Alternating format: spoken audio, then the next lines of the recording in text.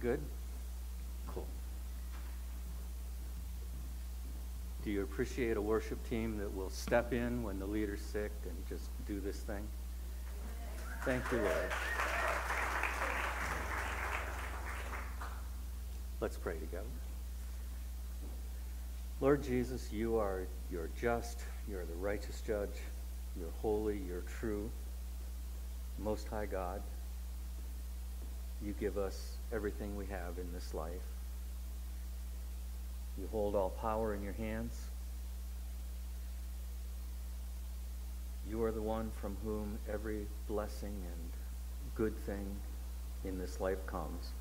You are the one who heals our souls. Thank you, Jesus. And now we commit this time to you, and we ask you to touch our brother Alan and raise him up. In Jesus' name we ask this. Amen. Cool. You guys know what I want up there before I do. He heals the brokenhearted. He binds up their wounds. Good morning. My name is Dave, and just in case you don't know, I'm one of the elders here. I have a privilege to serve as an elder. And from time to time, they let me speak to the congregation.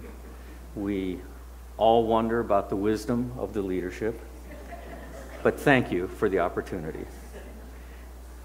When I started praying and thinking and praying about what to talk about this morning, this topic, this subject, kept coming to mind, and to tell you the truth, I'm a little nervous about what I'm going to talk to you about today, because I'm going to talk to you about healing. And it turns out I have warts, literally. It turns out that they're caused by a virus infection.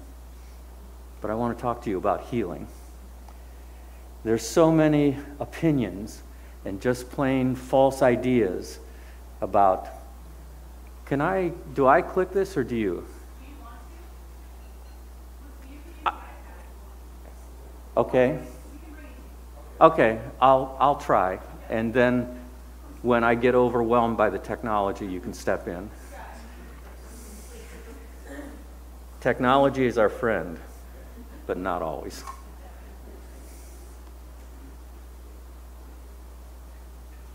There are so many opinions and just plain false ideas about healing that it's hard to know where to stop. You should be able to just tap the screen and it should go to the next one automatically. Okay. That's the one. Do I have warts because I sinned? Maybe it was my parents. No, they literally are an infection. If I'm sick and I'm not healed immediately, does that mean I don't have enough faith? Does it mean that my friends don't have enough faith? Or that I should just accept the sovereignty of God and live with this illness? Or maybe healing is not really for today. It was some other time.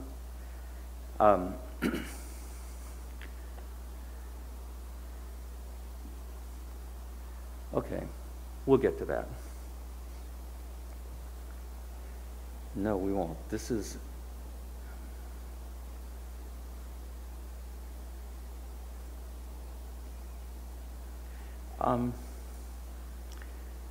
I'm sorry, are there a bunch of slides with Alliance logos on them? Yes. You know what? We're going to just feel our way through this. That's the one. Thanks.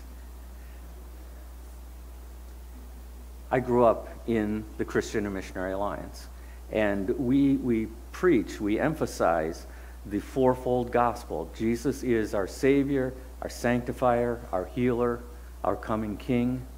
And in fact, that logo on the screen and on the wall represents this fourfold gospel. The cross represents the salvation that comes to us through the death of Jesus. It reminds us that Jesus' death saves us, and He removes our sin. He brings us into a right relationship with God, our Father, if we just trust him. The figure that looks like an oversized wine glass is really a laver. It's not a wine glass. A laver was an old, kind of a basin that the Old Testament priests would use to wash in, to symbolize purity when they came before God. And Jesus is our priest, who is pure himself and who makes us pure, holy, acceptable before God. Jesus saves us and he sanctifies us. And on the left, the pitcher. The pitcher represents the pitcher of oil that we use to anoint people when we pray for healing for them. And of course, the crown. The crown represents Jesus coming. He is coming. He will establish his earthly kingdom physically here on this earth. And I was steeped in this alliance teaching as a boy. Jesus is our healer. And then my boyhood pastor, Harold Hill, very godly man, slowly lost his eyesight and had to leave the ministry. And so the question I'm struggling with is, how do we reconcile our experience, what we live with what the infallible, inspired Word of God tells us? If God's Word is true, we have to be able to experience it. So what is the point here? There are three things I want you to take away this morning, if you can remember. Jesus is our healer. We are, how did I put this? There's no concise, pithy way to put this sentence. Each of us is a single, unified individual with interconnected parts. We want to compartmentalize, but we have lots of parts, but they all fit together. They all are interconnected. And we put our faith is in a good God, a good God who always, according to his character, he always does good. So Jesus is our healer. And I know there's a slide that starts with that and has a verse on it. In the back where you came in, there were sheets of paper with a list of verses that proclaim Jesus is the healing God. These verses span the Old Testament and the New Testament. They tell us that the Lord God is our healer. And when Sue and I were young in our marriage, she was diagnosed with a tumor. Surgery was scheduled. She went into the operating room. They opened her body, and there was no sign of a tumor. We prayed, lots of people prayed, and God healed her. Healing is very real today. Jesus spent a whole lot of time when he was physically present on the earth healing people. He demonstrated that he cared about their physical well-being. He demonstrated he cared about their physical well-being, and he did something about it. He healed people.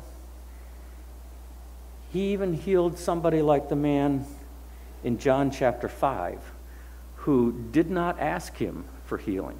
Jesus went to him at the pool of Bethesda and he said, "Do you want to be healed?" And the man had an excuse, but Jesus healed him.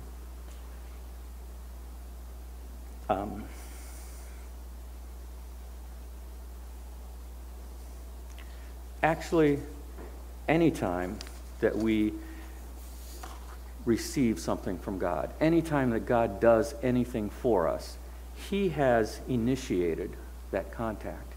He comes to us. He blesses us. He brings us to the next stage of our faith. He comes to us and asks, "Do you want this?" And we have to respond in a level of faith, which we know comes from him, but we have to respond and ask him for what he will do. Also, Jesus rose out of the grave with new resurrection life. That life he offers to you and to me.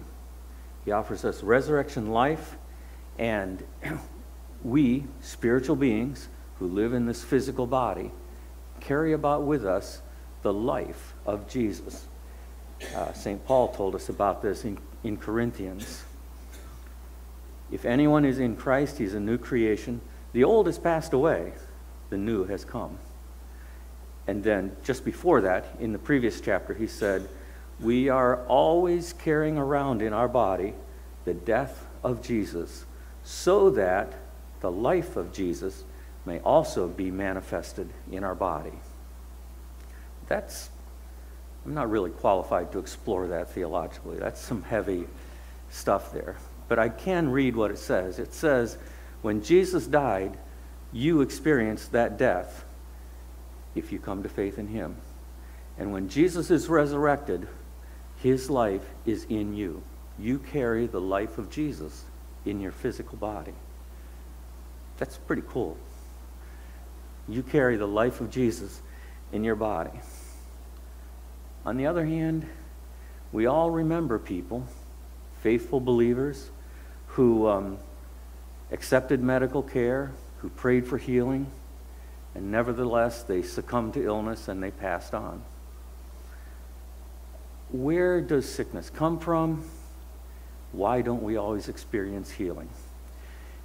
Okay, just a theological point. Sickness always comes from sin, but not necessarily the sin of the person that's sick. If you're sick, that does not mean you sinned. When Adam and Eve sinned a long time ago, this world was broken, and we are broken people living in a broken world, and God doesn't always shield us from the brokenness around us. So sickness is in the world because sin is in the world. Sickness enters your body because you were breathing when somebody coughed. Okay? It's not necessarily about sin. There are a number of reasons we may not experience full healing before we stand face to face before Jesus in glory.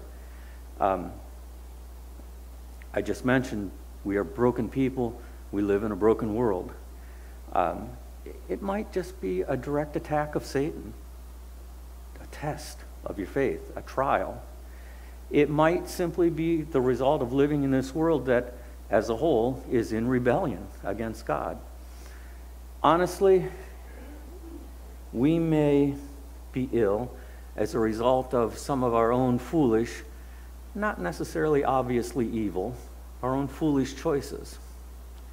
I know you're too polite to notice, but I'm overweight and pre-diabetic and struggling to lose weight. Why doesn't God do something about that? Because he let me choose to enjoy food, and I chose to enjoy food too much and to enjoy too much of it. And I didn't exercise discipline. And now I need to exercise some discipline. Sometimes it's our own choice. It's not that it's evil to have another corn chip, but it may not be the best thing you could do. For me, this is a shortcoming. It's a failing. For me, it's a sin. I'm not saying anything about you or your weight or your metabolism. I'm talking about myself here. So there are a lot of reasons you might be sick. They're not all symptoms of some sin. In fact, at one point, Jesus and his disciples saw a man at a pool who was very ill. He'd been lame since birth, and his disciples wanted a little theological confirmation for themselves, and they said, well, who sinned? Was it him or was it his parents? Why is he this way?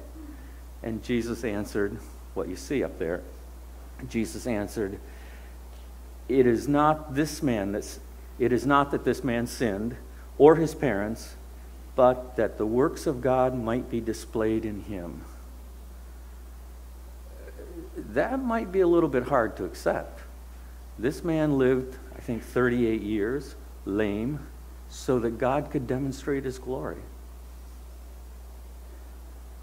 Not all sickness is a result of our sin or the sin of somebody close to us.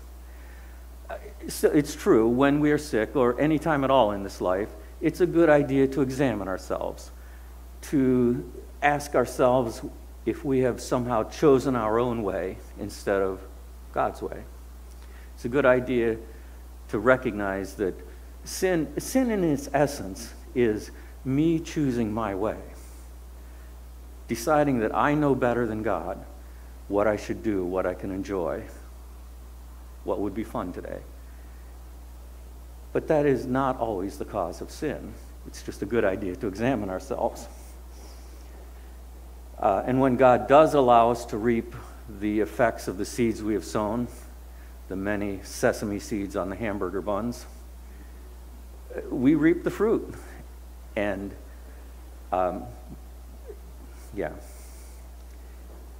you can see the results. But our first assignment when we're facing this life is self-examination and faith in Jesus. Then what about doctors? I mean, Jesus went around touching people and they were healed. So why would we bother with doctors? I'm sure you've heard of, probably known people who refused medical attention because God will just heal me directly. It's tempting to spend a lot of time on this, and I'm not going to. Allow me to just point out that the prophet Jeremiah wrote, "Is there no balm in Gilead? Is there no physician there? Why then has the wound of the health of the daughter of my people not been restored?" Now, I know in this context, Jeremiah is talking about spiritual illness. He's talking about even spiritual adultery. But nonetheless, the literal meaning of those words implies there are physical physicians who deal with physical illness. And God is not condemning doctors. He's saying, where are the doctors? The doctors won't help you with your spiritual illness. They might help you with your headache. In fact, Jesus inspired Luke, who was a doctor, a physician, to write one of the Gospels. So I don't think God condemns accepting the help of doctors. I want to move on to each of us is a single unified individual with interconnected parts. If one of you can come up with a pithy way to say that, you can tell me after the service, because I think this is an important point. In our life, in our world, we like to compartmentalize things. This is my spiritual life, this is my physical life. This is the way I act in church, this is the way I act at work. And it's quite a lot different when I'm driving on Interstate 84, and I know you know what I mean. We are each single unified beings. We are spirits. We live in physical bodies. We have a soul. We experience emotions. We experience joy and pain and love and beauty. But we're one person. Each one of us is one person. And we are all interconnected with ourselves. My emotional state influences my physical well-being. I'm sure you know somebody who's so stressed out they make themselves sick. My physical health influences my emotional being. What I mean is when I'm sick, I get grumpy. And there's a connection with my spiritual life too. If I sin in my mind, in my physical body, that's a barrier between me and my God. Now, I'm not saying you're going to lose your salvation. That is a whole different discussion. What I'm saying is that if we practice a life of sin, we're separating ourselves from God. And that has an effect on our life. So we are all, each one of us is a single, unified being, and we're interconnected within ourselves. I believe that's an important point, because we want the blessings of the life in Jesus without undergoing the surgery of cutting off every single vestige of the old cancerous self-life. I just have a tendency to do this. It's okay. God understands. God does understand, by the way. This includes giving up the pain from the hurt of things that have happened to us maybe a long time ago in the past. Part of recognizing the lordship of Jesus is saying, I want you to take care of this thing. I can't do it. It may be that the Lord God will direct you to a counselor, a psychiatrist. It may be that God will interact with you directly and bring you to a place of healing. But somehow we have to give up those things that we hang on to because they're somehow our badge. Do you know what happened to me? And I know that's really hard. I've done this. There are things I want to hang on to. And I'm not going to tell you about them because I want them to be gone.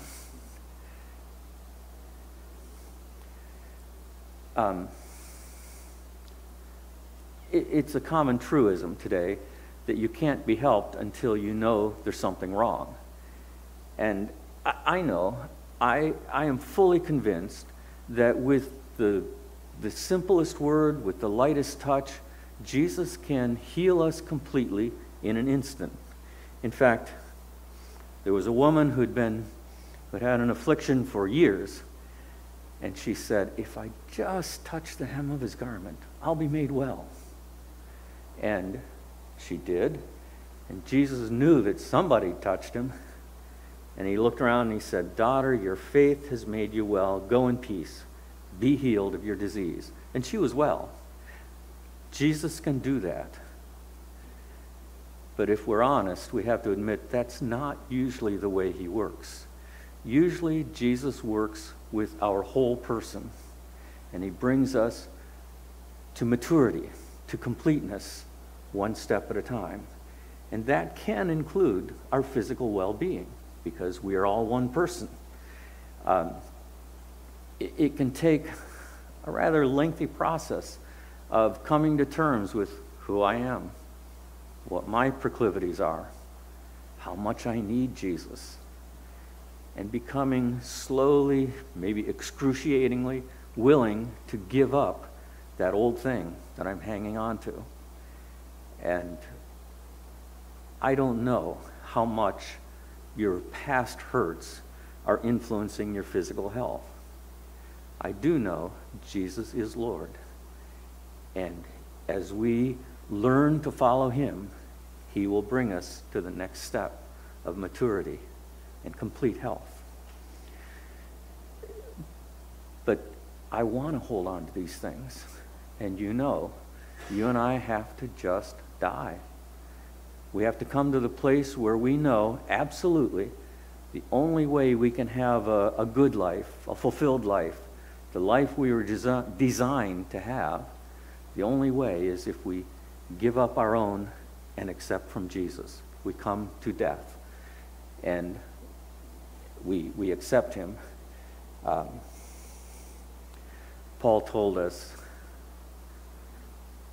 Jesus told us this. Truly, truly, I say to you, unless a grain of wheat, that's me, falls into the earth and dies, it remains alone. But if it dies, it bears much fruit. Whoever loves his life loses it. Whoever hates his life in this world will keep it for eternal life. What's that part of my life that I just can't quite give up? That's where Jesus is trying to meet me, where Jesus wants to meet me. And this connects closely to the topic of healing, even though that's about sanctification. It talks about healing because my physical life, my emotional state, and my spiritual life are all intertwined, interconnected. And I move forward or backward one step at a time, all together. And I know I'm a mess, and I need Jesus to bring me to the next step, to continue to work within me, to bring me to complete maturity and health. I know this smacks of blaming the victim. What, you think I don't have enough faith? I'm sick because I don't believe. I'm sick because I haven't accepted God's will and he is sovereign. That's not what I'm implying at all.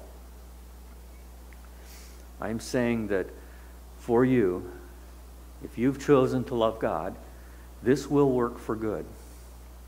All things work for good for those who love God and are called according to his purpose. Guess what? You are called according to his purpose. If you will accept this, if you'll place your faith in Jesus, he will not keep away all the trouble that you face in the world. He said directly, in this world you have trouble, but I overcame the world. He will bring you step by step through that. Spiritual battle, physical illness, emotional trouble. And he will provide the resources you need. So,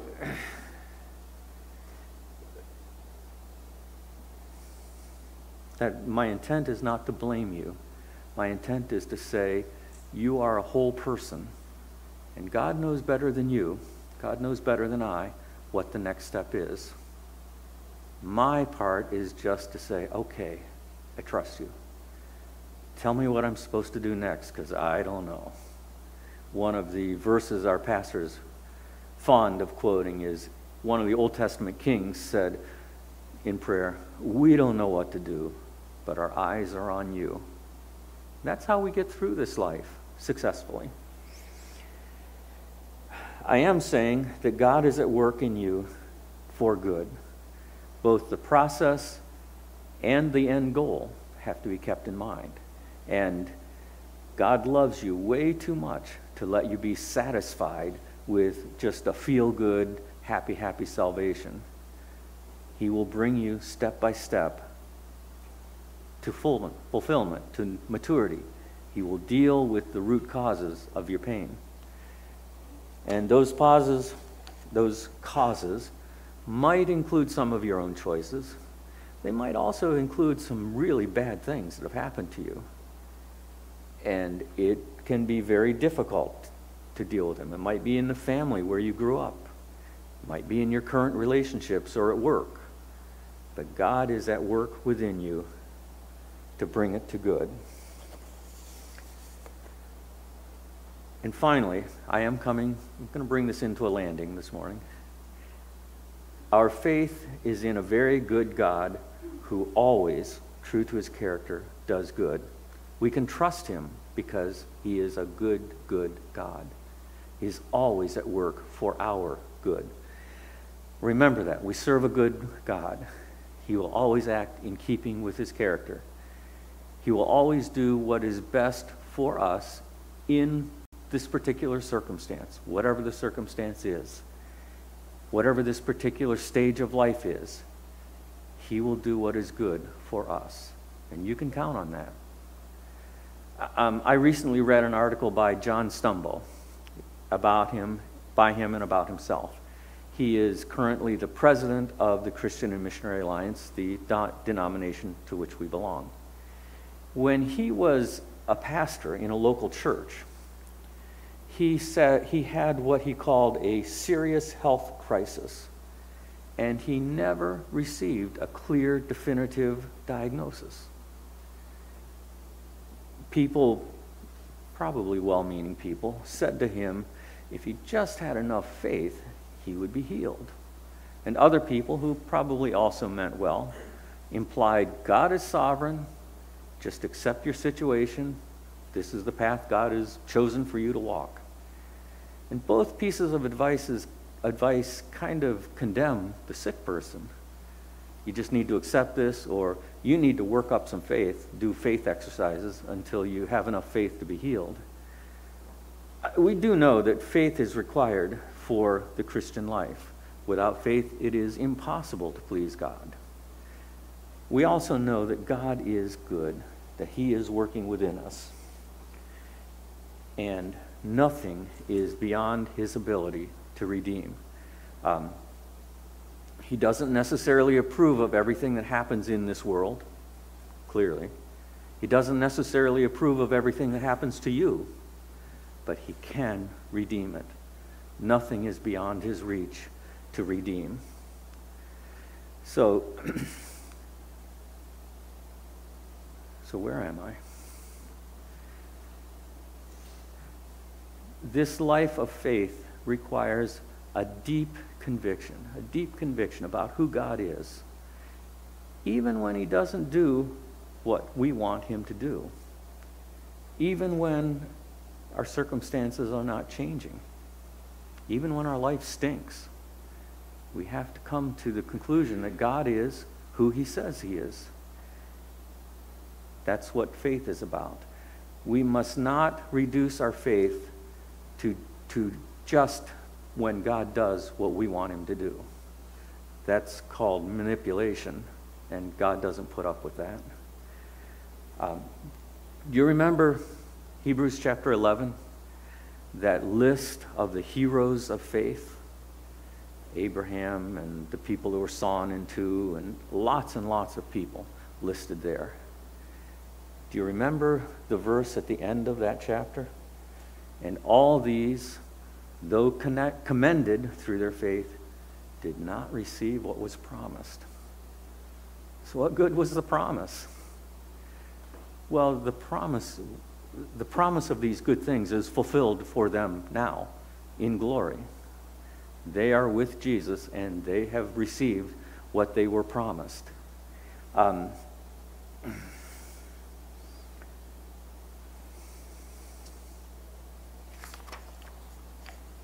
They've received what they promised. John Stumble pointed out that we may have some big surprises when we deal with a condition that we would not have chosen. One can be the realization that grappling with God when we don't feel good, when he doesn't seem to be doing what he promises he will do, that is a fundamental form of faith. It's when I'm saying to God, I don't get this. I don't understand. But I'm going to talk to you about it. And that faith is good for our growth. Another surprise might be being welcomed more fully into God's heart. You could probably give me a big list of God's attributes. He is love. He is all-knowing. He's all-powerful. He's immutable. He's merciful. He's just. He's sovereign. And on and on and on. Underlying all of these attributes, these properties, he is good. God is a good God. And we get welcomed into his heart. So we don't have to like the stage of the journey that we're on. In fact, I know many of our brothers and sisters are being persecuted. They're suffering. And I'm sure they don't like that stage of their journey. But we can know, even if our society crashes down, even if we have to sleep under a bridge, God is good, and he will bring us through this thing. So, I want you to remember this. Your illness might be an opportunity for you to grow in your faith. It might be an opportunity to demonstrate faith in the face of difficulty. It might be an opportunity for you to become a little more like Jesus. It might be a way that you come to experience more fully the goodness of God, the character of the God you believe in. God will work for his glory and for your good in every situation. Jesus is our healer. Each of us is a single, unified collection of things that don't seem to fit together, but we are one, each of us one person. Our faith is in a very good God who always, true to his character, does what is good. Jesus is our healer. If you place your faith in him, he will bring you healing. Like those heroes in Hebrews 11, you may have to wait till you stand face to face with Jesus in glory and receive healing. You might have to go through some deep waters, a painful experience, many painful experiences. Or he may choose to heal you this morning. We need to both accept and press on and realize that Jesus is our healer. He will bring us to healing. Will you pray with me? Dear Lord Jesus, you, Lord, are full of mercy and grace. Forgive us for our difficulty believing. It's in you that all healing is performed. You are the miracle worker. In your Spirit, healing is still alive. In you, Lord, we can put our trust. You can heal us. You can protect us from death and from the enemies of our soul. You are the miracle worker for us, for the sick, for the lost souls. You forgive us. You save us from condemnation. You cleanse us. You make us born again. And you give us life and health, clean hearts and peace. Life and health are in your hands. Help us to put our trust in you. You are our medicine. You know our thoughts, our sighings, our cryings, the hair on our head. You are wonderful, and you make all good things come. Heal us, Lord. Your will be done. We pray in Jesus' name. Amen.